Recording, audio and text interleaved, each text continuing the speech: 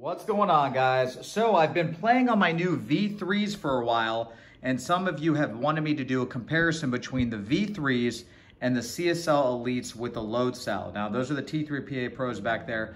If you want me to compare those later in another video, just let me know. But for today, we're going to be talking about the CSL Elites with the load cell and the V3 pedals. So now I've had these for a couple of weeks, and I've been using them a lot on Assetto, Corsa, Competizione, and I did try them on Gran Turismo Sport. So I'm gonna give you the best opinion I possibly can on if you're in a market to buy one of these sets, why you should, why you shouldn't, and what you need to look for. Okay, so let's say that you wanna get the V3s. What is the advantage of the V3s? So I'm gonna make this quick. I don't wanna make this video long because everyone will get bored talking about all this technical stuff, but we're gonna get straight to the point. If you are a person who plays racing games that likes using a clutch, if you are into a clutch, if you like driving road cars, you need to get the V3s. Honestly, you could just turn the video off right now, just buy the V3s. And the reason why is because you can feel the engage point with this clutch. You see this? You see how that's snapping back right there? I can actually feel an engage point when I'm pushing the clutch. You do not get that on the CSL Elites or even like, the T3PA Pros, something like this. This thing is just like this, but you have no engage point. So here's the load cell, and this would be your clutch. This is just ranged. So it's just stiff. Yeah, it gets a little bit more firm, but you don't have that realistic engage point that would make it feel more real life. So if you like road cars, definitely go with the V3s. Number two, I have to show you this. Hold on. So let's click X on this. I'm going to get into the game. Now take a look at this. Watch. You see those spinning? Now, that's pretty cool, right? Now watch this. Move this down. So those will spin faster. Those are little motors on the V3s. Now, if you play a game where this is compatible, so Assetto Corsa Competizione does this, I'm pretty sure F1 2020 will probably do this. These motors vibrate and you can feel the car as you're driving. So it kind of feels like you can, maybe feel some shaking or the undercarriage or whatever. And the V3s, especially whenever you brake hard, you can kind of get more immersion and feel what the car is doing a little bit. And I love that. And if you want to, in the tuning settings or the tuning menu on your wheel, so if you click your tuning menu in here, you could find the SHO setting. I'm pretty sure it's SHO, and you can adjust how strong you want that to be. So I find that to be really, really cool and a nice little feature. I know these cost a little bit more, but just between the clutch and the fact that these have that rumble feature, I love that, just those two things. So let's say that you don't care about the clutch, and let's say you could care less about the vibration. Is it still worth it? Well, here we go. Now, if you look at this gas, the throttle here, right? This is no different than these. They're about exactly the same. So if we're just talking about the gas pedal, they're the same. However, you do have the option with these to put in a black spring or a damper kit. So the black spring is actually included in the box. I didn't add it because I like a light brake, but if you like something a little bit more firm, you can change this spring to a black one, make that a little bit more firm. A lot of people add a damper kit and you could get a little bit more of a firm feel if that's what you're into. So I think that's a little bit better than these because these are just kind of basic and ranged and you're kind of stuck with what you get. However, I'm sure there's people that mod these or do something, but I think it's a little bit easier to get a firm brake or a firm throttle on the V3s versus CSL Elites. So now we're going to talk about this brake. Okay, now this is going to be the biggest thing that people or sim racers are probably going to want to pay attention to.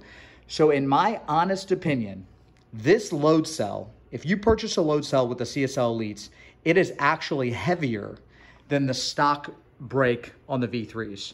So if you like a really, really firm brake just out of the box without the performance kit, okay, so if you do not purchase the performance kit for this load cell is going to be a little bit firmer. It's hard. And you can see the way it moves. You see, like, look, that is a lot of pressure. Now you can adjust this, but you can kind of see what I don't really like about it though it's a little bit loose here, and then all of a sudden it's like really hard. You know, it's like a little loose and then difficult.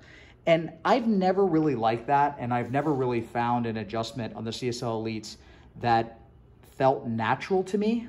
It just, something doesn't feel right, but I don't like really stiff brakes because I'm used to range, you know, like range pedals like this. So this always felt like a little bit unnatural, like too firm.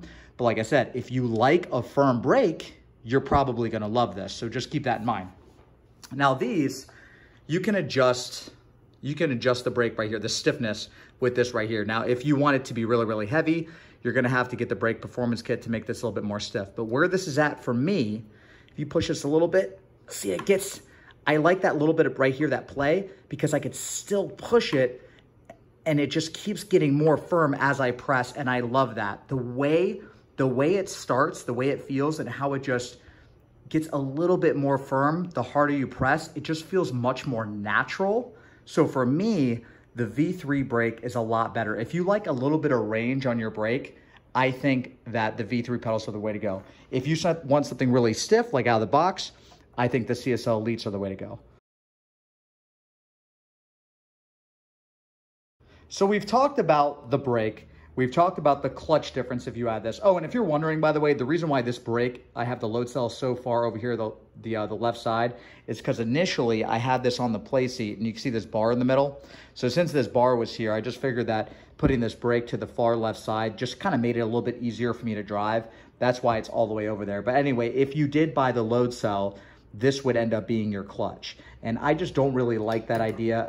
Like I said, this to me is pretty firm. And honestly, what's kind of crazy is that the stock CSL Elite brake, this brake right here, is much more firm than even a T3PA Pro. You see that? This is way more firm. And this is a non-load cell, just normal brake that is more firm than the Pro version on the Thrustmaster. So if you don't care about a load cell, honestly, you could just get the normal CSL Elites without a load cell. And this thing is pretty firm. I mean, I'm not gonna lie to you, it really is. I mean, it kind of impressed me how firm it is just for a generic brake. All right, so now we need to talk a little bit about aesthetics. I do feel that that matters, and no one really talks about that at all. But when you have a rig, right? I mean, you could see that my theme here clearly, just with Z28 gaming in general, it's all black and red. You see, like, that's why I got this. It's got the red here that has black and red, and I got the GT Omega on the side that's black and red, and it all just kind of matches, right? I like that look. So to me, you know, my personal opinion on the CSL Elites, I don't think that they look that good, you know, in comparison to the V3s. I think that they look kind of boring. That's just my opinion. If you don't care about that, it doesn't matter. But I feel like when you're purchasing something, little things matter. Like, you know, you got the V3 vibration function. That I think is really cool. I like that you can simply adjust the brake pressure just in the back, like really, really quick. You have the optional performance kit that you buy if you want a heavier brake. And also the way they look, it matters. It almost like makes you feel like you have something really, really nice. And honestly, the difference in price isn't that much. I believe these are like 230 bucks with the load cell, and these are like 359 or somewhere around there. That's not that big of a difference for what you get. So if you're watching this video and you're wondering if it's worth the extra, you know, 120, 130 bucks for the V3s over the CSL Elites, in my opinion, guys, it's a no-brainer. I would definitely go with the V3s. I'm really, really happy with my purchase. I am not biased by any means. I bought these pedals.